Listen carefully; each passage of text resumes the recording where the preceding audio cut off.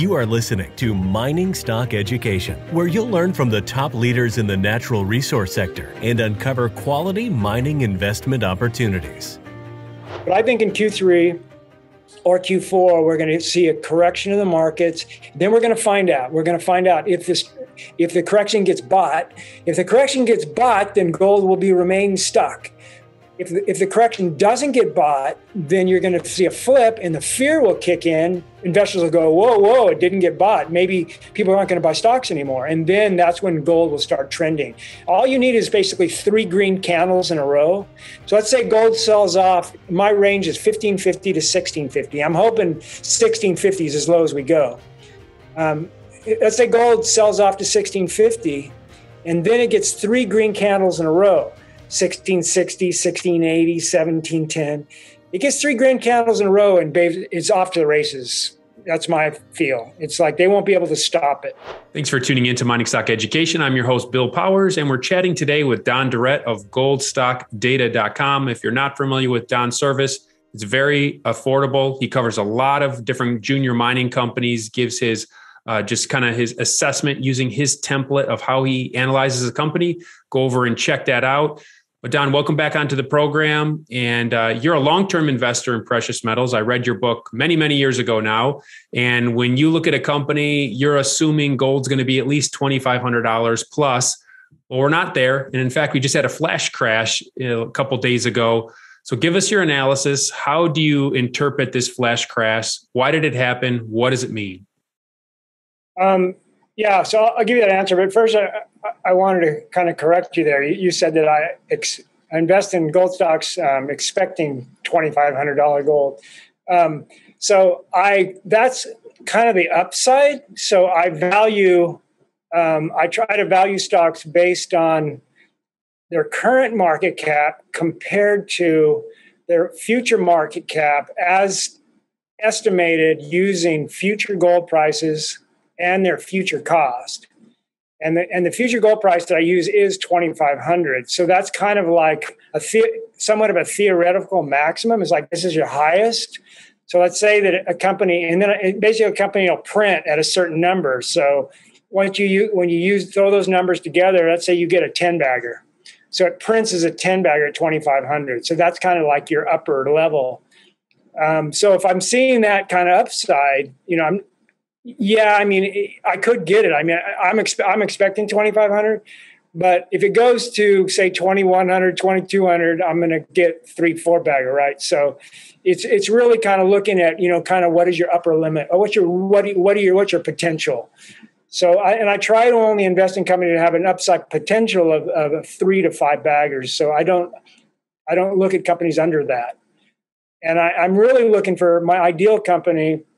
A company that's valued somewhere like between $50 and $150 million currently, and they basically print as somewhat of a solid 5-bagger with 10-bagger potential. That's kind of my sweet spot. It's kind of what I look for.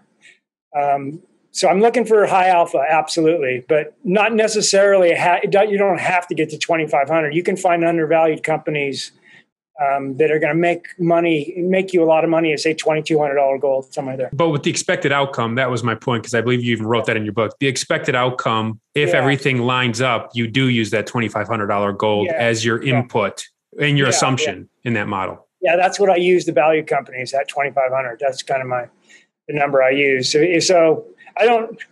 Some people care about what a company's doing right now, and this goes into your question. The flash crash. I don't know if it was a flash crash, but we definitely had a $100 crash in gold the last 3 days.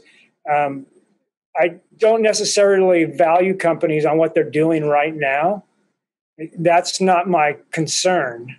As long as a company is solvent, and I think they're going to remain solvent, I'm really focusing on what they're going to do in the future. Companies like, a good example is like I Am Gold. People are saying I Am Gold is a dog. Well, yeah, I mean, it's not performing well right now, but I don't care about that. As long as they don't have a really bad balance sheet that they're going to go bankrupt, as long as they're going to stay in business, that I think they're going to stay in business, say, over the next 3 to 5 years, and I look at their future production, then I get excited and I look at their future cash flow. So I'm not really focusing on today. very little focus on today, other than, do they have quality properties? Do they have a quality management team? What's in their pipeline? What are they building? I look at those factors, yes, but I'm really focusing out to what the company is going to become. That's, it's kind of more projection. It's like, why do you invest in gold and silver mining companies at today's prices expecting to make money? It's too risky. There's just way too much risk. If you're not going for high alpha, you're wasting your time. That's the way I look at it. Or you could do physical gold, physical silver. But if you're going to do miners, I think you have to go after high alpha because of the risk. And now this dovetails into your question. So your question was, okay, Don, can you tell us why gold and silver crashed here the last 2 days? So we had this sell-off on Friday. So let me focus on that. So that just kind of rolled over into Asia on Sunday night. So the crash happened because the U.S. When the U.S. markets are open, Asia's closed. So they come in the next day. So we had this big sell-off on Friday based on the jobs report. So the jobs numbers came in really strong. And I've always said this, that gold its kryptonite is the economy. If the economy's doing well, then the big money doesn't want to own gold. They only own gold as a hedge. They don't really want to own gold. They basically own it because a lot of times they feel like have to hedge. And gold's a really good hedge if things kind of go south. And so when things go well, they basically lower their hedge. And so when the jobs markets came out on Friday, you had the big money dump gold. So gold dumped, I forget, it was $35 or $50, something like that. But I do know that we were up to like 1830.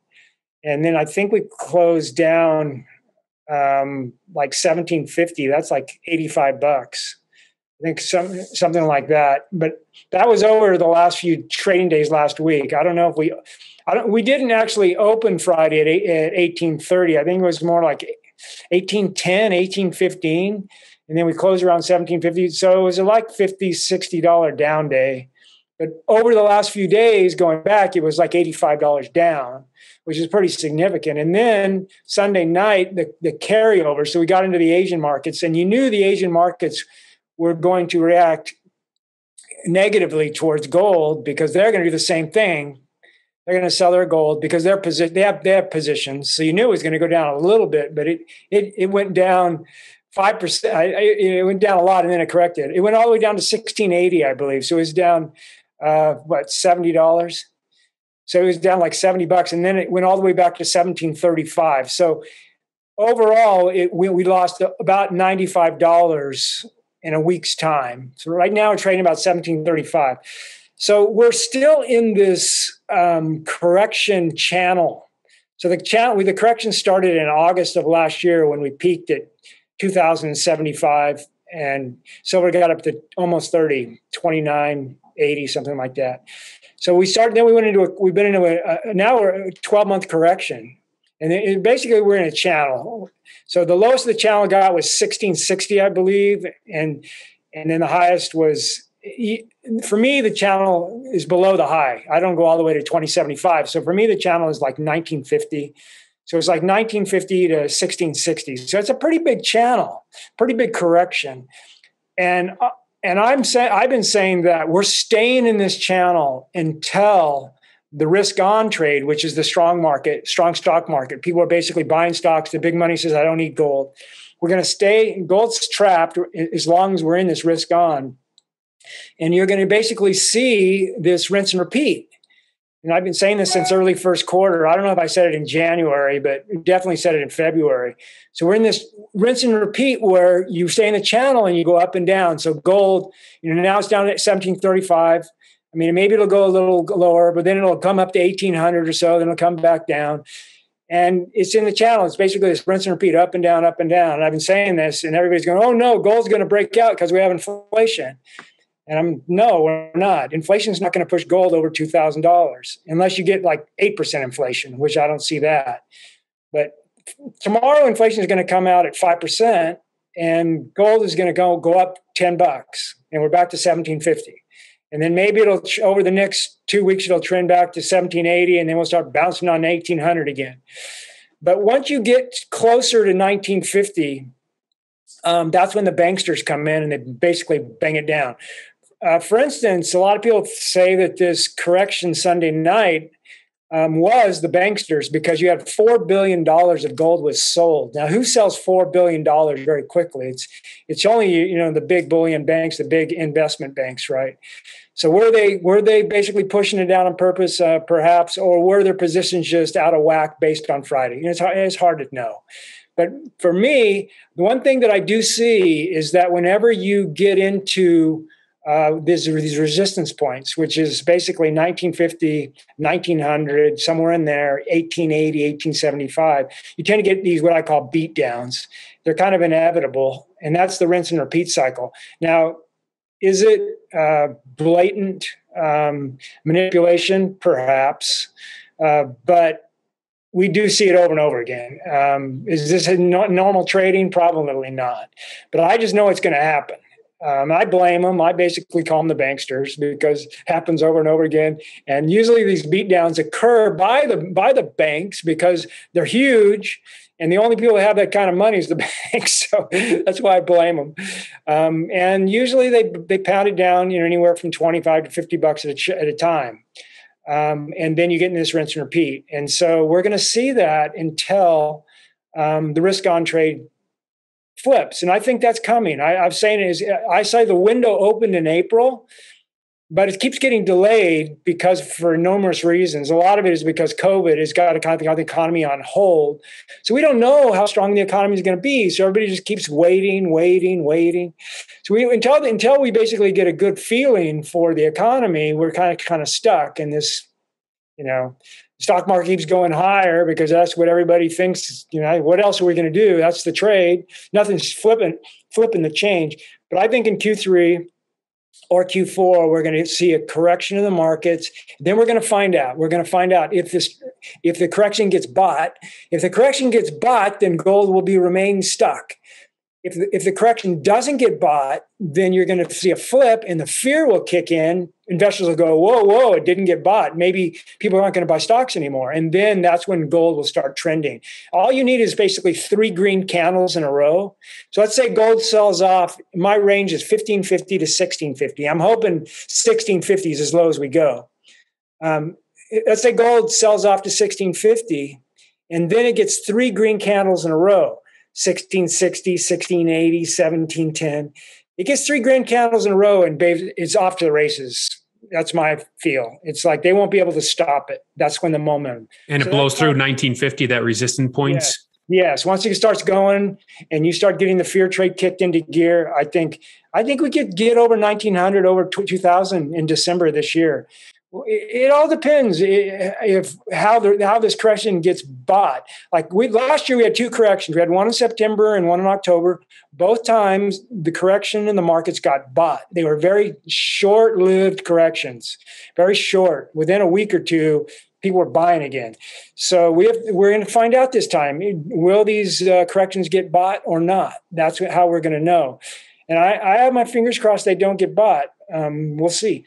Arcana Silver is on the verge of bringing the world's highest grade silver mine into production. The Revenue Virginius mine in Colorado has proven and probable silver reserves grading nearly 37 ounces per ton silver, with all-in sustaining production costs of only $8 per ounce of silver. The mine is fully funded and permitted with infrastructure already in place, and has announced production will commence in 2021. Achieving successful production should result in a significant upward share price re-rating on the Lassonde curve. Arcana trades under the ticker AUN in Toronto and AUNFF in New York. To learn more, go to arcana.com. That's AURCANA.com. Don, a lot of people point to interest rates when they talk about where gold is going. What's your view on how interest rates play into this analysis? Yeah, so I have a different view on how gold reacts to interest rates and the dollar. I believe that interest rates, real rates, and the 10-year is really important. The 10-year real rate is really important. And when the 10-year is negative, it tends to support gold. And the same thing with the dollar. When the dollar is strong, it hurts gold. When it's weak, it helps gold. But my feeling is that those 2 numbers are not really the most important aspect of the price of gold. As a gold investor, what I want to see is historical breakouts. I'm not in it for, like right now, I don't care if gold goes to $1,900 or even $1,950. I don't care as far as I'm about looking at am I up or down. I want to see an all-time high above 2,075. So we're at 1,730 right now, 1,735. If gold goes up $200 in the next 2 weeks, I'm like, okay, that's all right. But I'm really not super excited yet because I know that until you get over 1950, it's still in this channel. It's still in this range. I'm in this for the win, if you will. And the win to me is kind of a one-time historical thing where you have gold break out to $2,500 to $3,500 gold, and silver breaks out to 50 to 100, and maybe even higher. I want these. I'm looking. The reason I'm in this is for these historic runs. So what's going to cause that? So the dollar and interest rates marginally help support gold, marginally, but they don't create these historical runs. Only thing that creates these historical runs is fear. It's the only thing. Fear drives the big money, which is, gold's a really $10 trillion market. The only thing you're going to move it is the big money.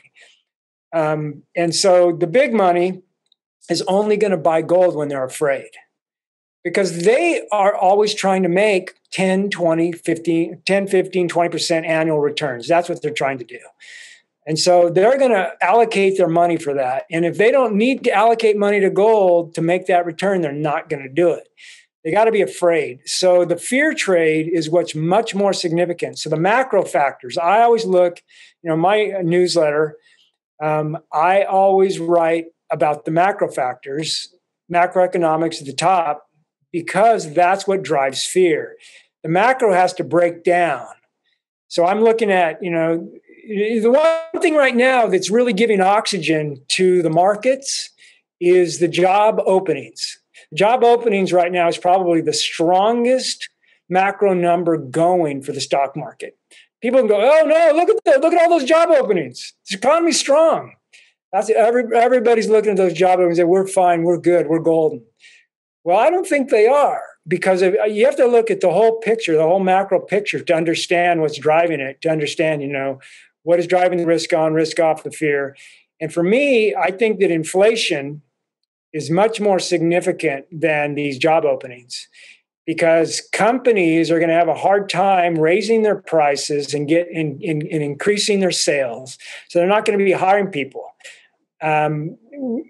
Consumer spending, I think, is going to be very sluggish going forward. For one thing, housing, it's going to be hard to buy new houses because they're so pricey. Cars are getting really pricey.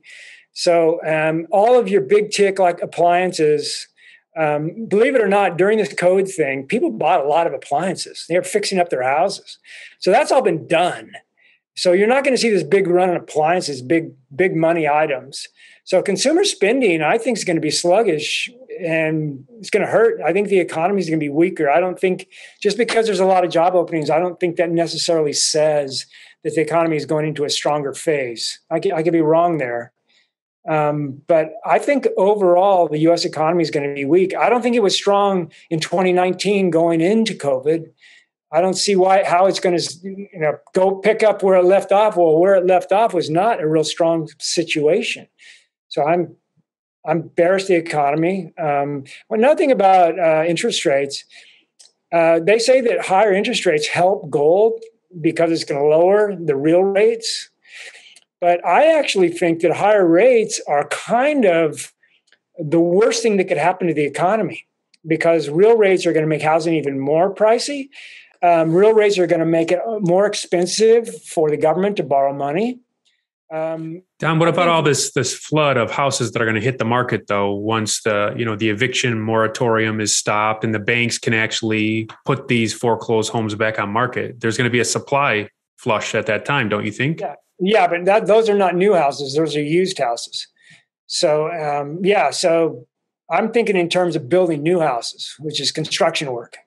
Yeah, all this inventory, that will possibly lower prices a little bit, and then we get into a recession. That'll lower prices more. But who's going to be building houses? That's what really gets the economy going. So from that standpoint, I don't see it. But going back to interest rates, I think that interest rates are actually the worst thing that can happen to the economy right now. If the 10-year rate was at 1.15 a week ago, now it's at 1.34, so it's trending back up. I think it's going to finish the year above 2%. I could be wrong there. But I think and I think there's going to be a battle by the Fed. I don't think the Fed can allow the 10-year to get to 3%. So we got a mess in our hands. The Fed is printing money right now, $120 billion a month, I think. I think they're averaging even higher than that the last 3 months. But if you take a $2 trillion deficit and they have to monetize 75%, that's $165 billion a month. And they're only at 120 right now. So can they get the deficit below 2 trillion, 1.5 trillion? Probably not next year. So who's going to pay that? The Fed. So the Fed's going to be printing. And so I don't think they can get I think the 10-year and the 30-year is going to be really hard for them to control. I think they're going to trend higher, which I think is good for gold because I think it creates a destable economy. And the fear kicks in. So I think higher interest rates are good for gold myself. All right. So we need a weak economy. We need the stock market rolling over. We need a weaker dollar. Those are the three things you're primarily looking at. Would that be a good assessment? Yeah. Ding, ding, ding. Yeah. And if I think the dollar is going to start heading lower, it's almost it's at 93 right now, 93.1. I don't think it's going to get over 95. I think it's going to get into the 94s when we have the stock market correction. I think it'll get into the 94s, 94, 94.5, somewhere there. I don't expect it to get to 95, and I think that's going to be your high. I hate to make. I'm always making predictions, but I'm usually wrong on a lot of them. But I'm making a prediction here that this high that's coming up for the dollar is going to be. It's never going to get there again. So, wow, that is a bold prediction. I've heard DYX 80 recently by an analyst. Yeah. Oh, I'm lower than that. I think that we finished the year below 88 this year, below 88, and we get down to 70 long term. So 80's easy. I think once you get it below 88, I think 80 is your next move. So probably see 80 next year, or we see 80 in 2023, and then 2024, 2025 we see 70. And that's the gold bull market. When the dollar goes down to 70, I think you see gold at $3,500. Yeah, those are my targets. All right, and you're buying mining stocks all the way down, right? Or you're buying mining stocks because you have that long-term perspective. You're not rattled by what has occurred in the last few days. You're looking at it on a company by company basis. Yeah, absolutely. So I started January, February. I forget when I started. I started collecting a buy the dip list. The reason why is because I basically, at that point in time, I recognized that the market was going to roll over to a certain point, and that basically gold and silver stocks were stuck. They're trapped. Gold's trapped. So there's no reason to buy miners. So I bought only a few miners between January and now because they were really cheap, and it was kind of a now or never kind of thing. Like I bought Emerita because Emerita was flying. I was like, if I don't buy it now, I'm never going to buy it. It's just going to keep going higher and higher. So I bought it. So there's certain situations where you don't have a choice. And then some stocks get really cheap and you buy them. I bought Maritime because Maritime was just super cheap. I'm like, okay, it's too cheap not to buy. But most of my buy the dip list, I think I have 12 stocks. Yeah, 12 stocks in my buy the dip list. So I'm just waiting for the stock market to correct. Once it corrects 10%, then I'll go ahead and buy. So I'm waiting to buy the dip. That's what I do. I've learned this. I've been doing this since 2004. So I've learned that you have to prepare for dips. They're going to happen. And so I wasn't I partially prepared in 2008, 9, but not enough. And I learned that lesson. So it's like, you want, a lot of times you're not just disciplined enough to not buy now, to basically hoard cash. Don't buy stocks. Just don't do it. Just hoard cash. It's really hard to do. People want to be 100% invested. They all their paychecks, they want to buy, like stack silver or stuff like that. But when you see a correction coming, you have to prepare for it. So, like I said, I have 12 stocks in my buy the dip list. And is that list available at goldstockdata.com, or is that one of your free Twitter lists? I think I posted it once on GSD.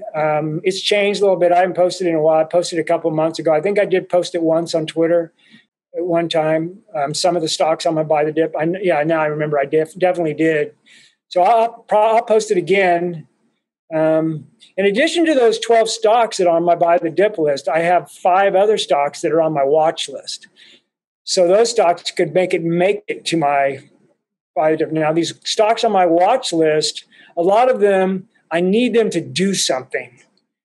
Do a PEA, raise money, do a reverse split. They need to do something. I'm waiting. But if they do something, then they'll make it there. I actually added Red 5 to my watch list today, but I want them to get cheaper. So they're on my watch list because they're getting close. So right now they print as a 3-bagger. If they go to a 4-bagger on this next dip, then go to a 4 to 5-bagger, then I'll probably buy them. So they're Australia. So I like Australian producers, I like Canadian producers. So so the way that I work is I have buy list, buy the dip list, and then I have watch list. Excellent. And you profile like 800 companies. How many is it? It's a lot.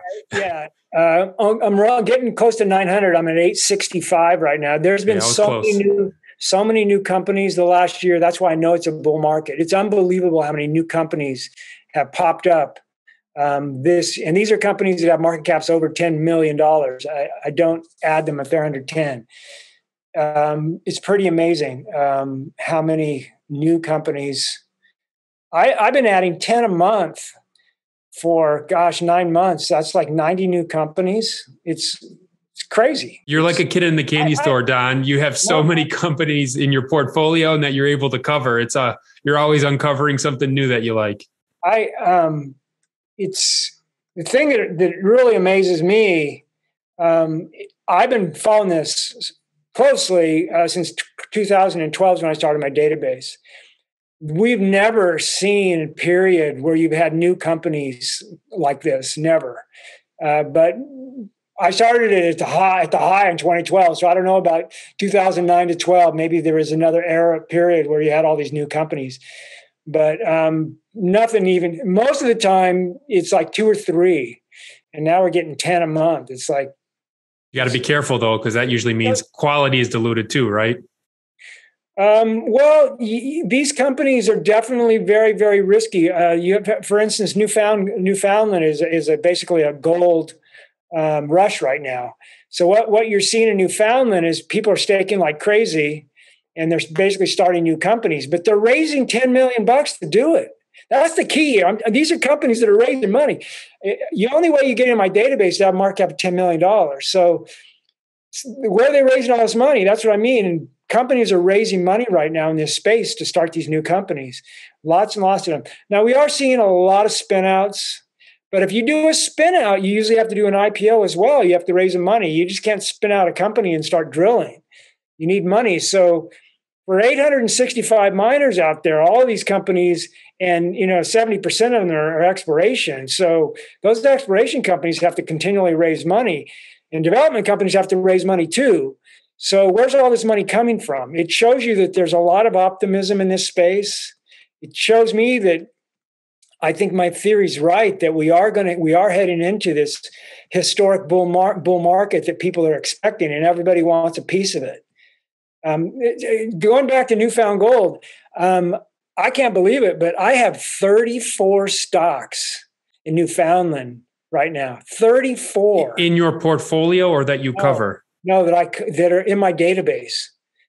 34. Newfoundland's not that big. There's 34 companies in Newfoundland.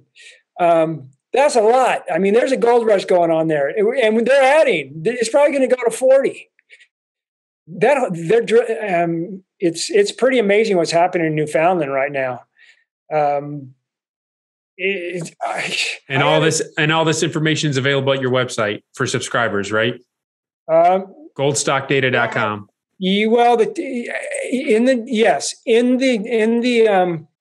In the forum, you can search. There's a newfound gold thread that has a list of these 34 stocks.